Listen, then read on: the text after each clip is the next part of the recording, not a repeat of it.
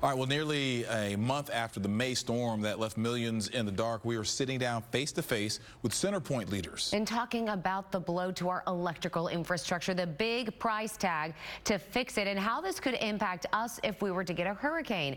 KPRC-TV's Gage Goulding sat down for nearly 1 hour-long interview with CenterPoint Executive Vice President Jason Ryan for the first time since the storm. This is all new at 10 o'clock tonight.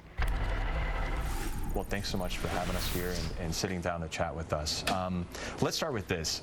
A lot of people across the Houston area had some sort of damage or impacts from this storm. CenterPoint not spared either. We, as you said, were impacted ourselves at our downtown headquarters. About 600 windows that were blown out or damaged. How can you help the community understand how big of a dent this put in your infrastructure?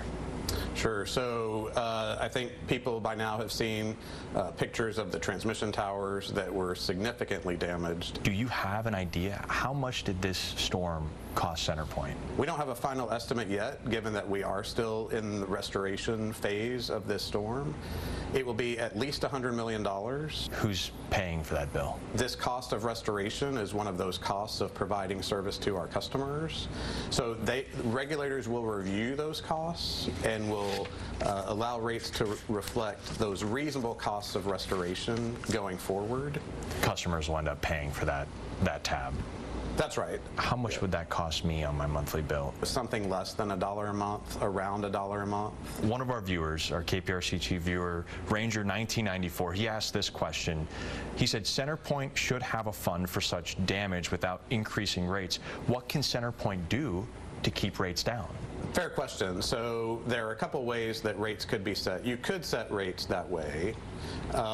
That's not how the state has chosen to set rates for utilities like us. Where are we at with the outage map? How did it fail? Yep. And do you feel like it failed the customers?